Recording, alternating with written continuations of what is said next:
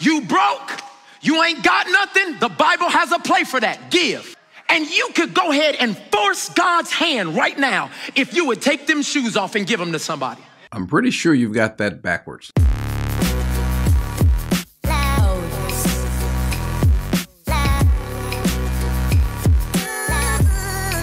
When you listen to some of these people that talk about giving and receiving and being blessed financially, and by the way, there's nothing wrong with having money. There's nothing wrong with being blessed financially. Now, the means that you take to get money, the motive behind it, that can be sinful.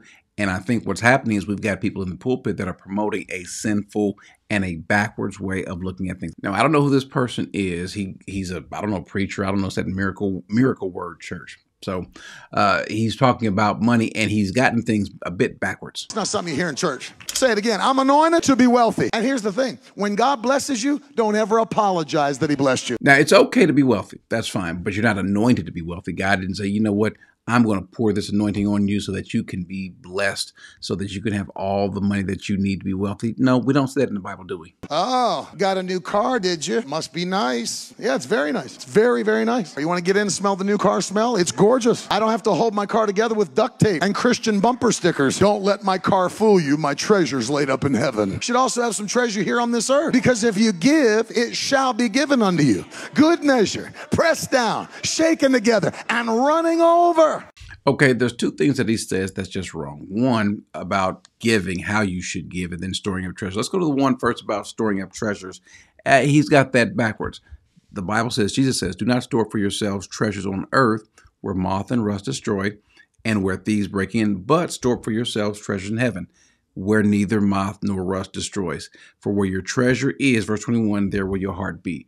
Now, it's nothing wrong to have treasures on earth, but to store up treasures for earth. In other words, if your focus is to be wealthy on earth, especially to the detriment of having treasure in heaven, that's the problem. So there is no command to store up wealth on earth.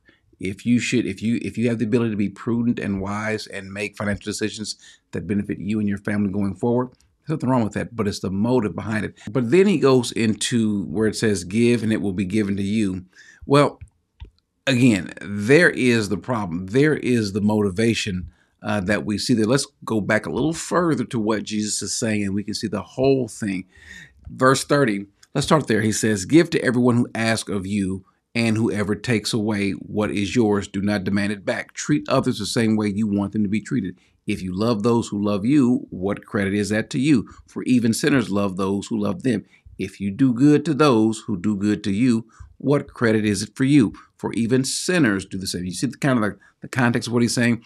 If you lend to those from whom you expect to receive, what credit is that to you? So giving in order to get back, especially giving to God to get back, that is the wrong motivation. Look what he says, though. If you lend to those from whom you expect to receive, what credit is that to you? Even sinners lend to sinners in order to receive back the same amount. But love your enemies and do good, and lend expecting nothing in return, and your reward will be great. So we can see kind of the whole context of what he's speaking, how Jesus is saying this. He's not saying this is some sort of money scheme. He says in verse 37, do not judge, and you will not be judged. And do not condemn, and you will not be condemned. Pardon, and you will not be pardoned. Give, and it will be given to you. They will pour into your lap a good measure, pressed down, shaken together, and running over. Now, he's not necessarily speaking about money, but his point is the attitude that you do. If you do these things, if you give love, if you maybe money, but anything, whatever it is, you're not doing it with those previous motives that Jesus says don't do it that way. You're doing it just because, and then you will receive back. Will you receive back money? Not necessarily. As a matter of fact, oftentimes you might not receive back money, but you're giving out of the goodness of your heart. And so we're putting we're putting things backwards.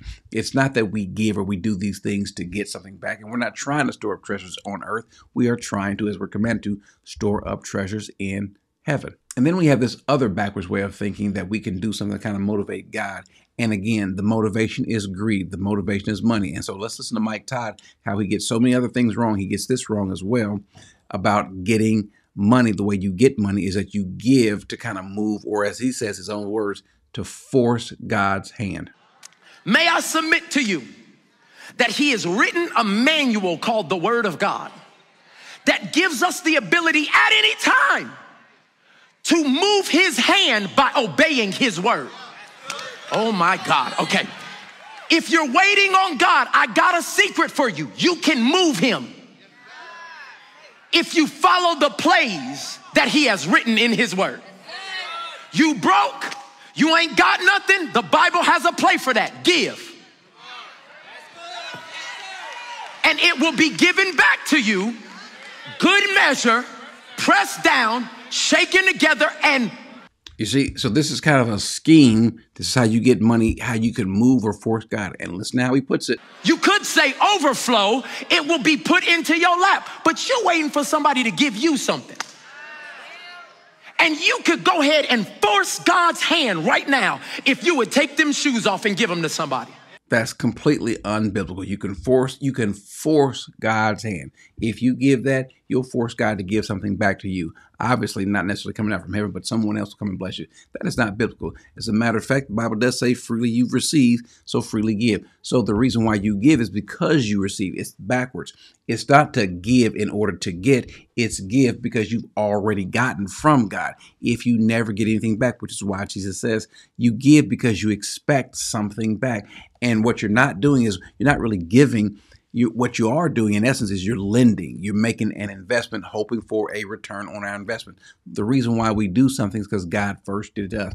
That's why John says that we love because he first loved us. We don't give because we want to give something back.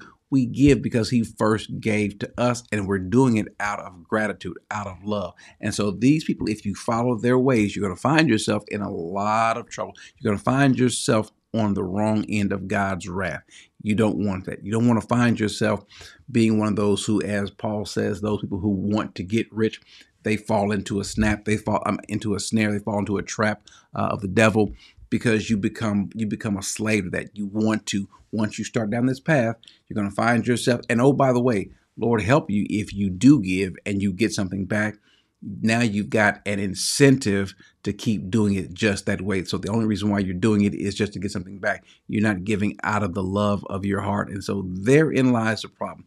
And you'll see someone that might have a new car, someone that has a nice suit on, nice clothes, that seems to be doing well financially. You're going to see them, and then that might be the motivation. It's that carrot that's dangled in front of your eyes. You see, well, it worked for them. He's got nice cars. He's got nice clothes. He's got money, nice house.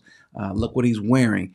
Money's not a problem for him, and so maybe I ought to do what he's doing. Maybe I ought to follow his principle. But then you turn around and look at their lives, especially if you turn around and look at their doctrine. Their doctrine is so devoid of worshiping God. Their doctrine is so far away from soundness, but that's not the point. Their point is, look at what I'm doing. Look what I got. And so they'll preach a lot about you being blessed. Be careful about those folks that tell you how to get blessed financially, but have no way to tell you how to be blessed spiritually. And I mean spiritually in terms of you have joy because you fall in love with the word, and that would be more than enough. If the word of God isn't more enough, if the word of God is not your treasure, it's not what you desire the most, well, then you maybe can have that reward. You can probably have it, but I promise you, you will not be able to spend money that well in hell. Amen.